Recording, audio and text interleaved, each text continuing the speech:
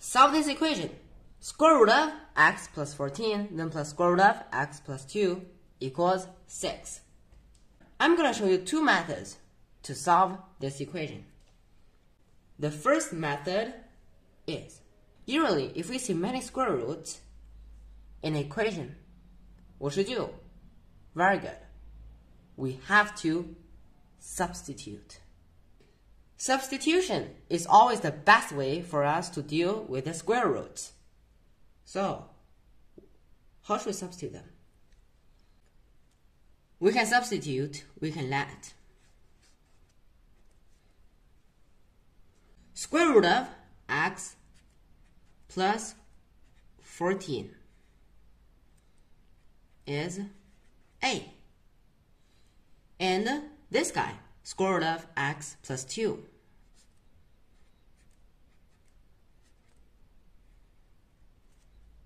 is b. Of course, this equation becomes an equation about a and b. So a plus b is 6. Square root. We all hate square roots. So now, we can square the opposing sides on these two equations. So a squared is x plus 14. And b squared is x plus 2. So now, these two equations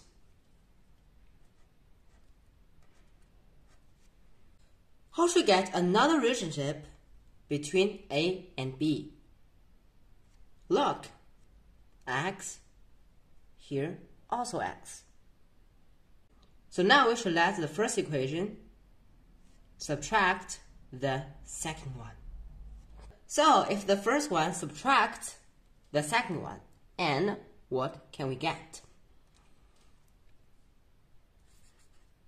A squared minus b squared is x plus 14 minus x, then minus 2. Positive x, negative x, they can be cancelled. And 14 minus 2 is 12. Of course, there is also the other relationship between a and b. That is, the sum of them is 6.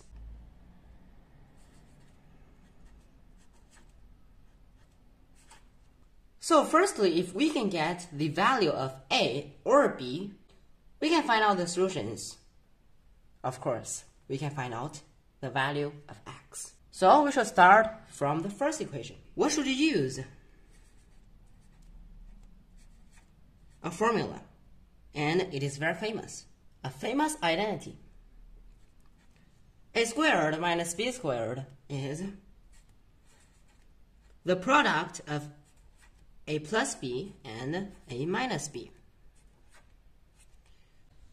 That means this is 12.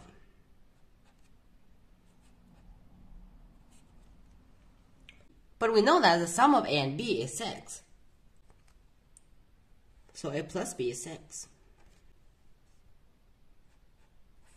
A plus b is 6, and 6 times a minus b is 12.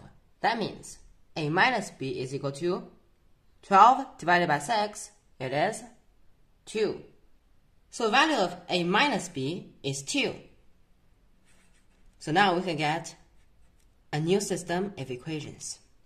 The sum of them is 6, and the subtraction of them is 2. This is the third equation, and this is the fourth equation. Now, try adding them together. 3 plus 4. So here we get a plus b plus a minus b is 6 plus 2 is 8.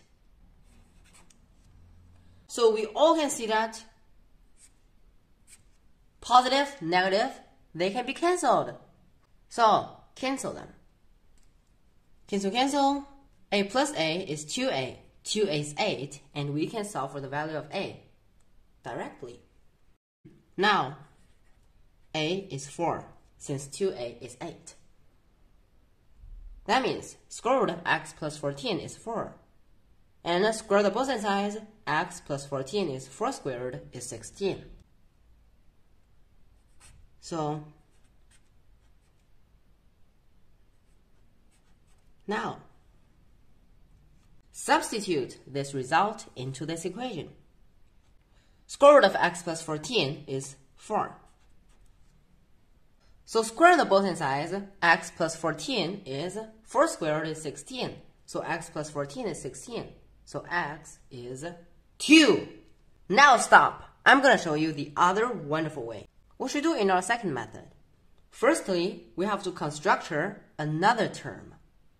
If we can get this term, then the value of x can be solved very easily. This term is the brother term of the left-hand side. It is square root of x plus 14 and then minus square root of x plus 2. This term is 6, but we don't know the value of its brother term, so we can substitute. We can suppose it is equal to t. So now we want to solve for the value of x. What should we do? Are there any relationships between these two left-hand sides? Of course there are. If we get the product of them, and we can also use the famous identity. A plus b times a minus b is equal to a squared minus b squared.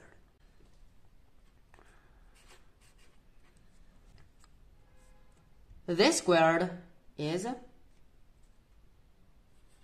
x plus 14 minus this squared is x plus 4 with bracket, and if we remove this bracket, it is minus x then minus 2. It is 6t. So you can see that this x is positive and this x is negative. Positive, negative, they can be cancelled. So here, 6 times t is just 14 minus 2, 12. And what's the value of t? Very good. T is 2. But we have to solve for the value of x. Then what should we do? We can add these two terms, these two equations together. The first equation plus the fifth equation, negative square root of x plus 2, positive this, they can be cancelled. So 2 times of square root of x plus 14 is t plus 6. And t plus 6 is 2 plus 6 is 8. And we can also divide both sides by 2 and we can get this equation. And solve it. X is equal to 2. Did you get it? And don't forget to give me a thumbs up, subscribe to my channel for more videos. And until next time, bye bye.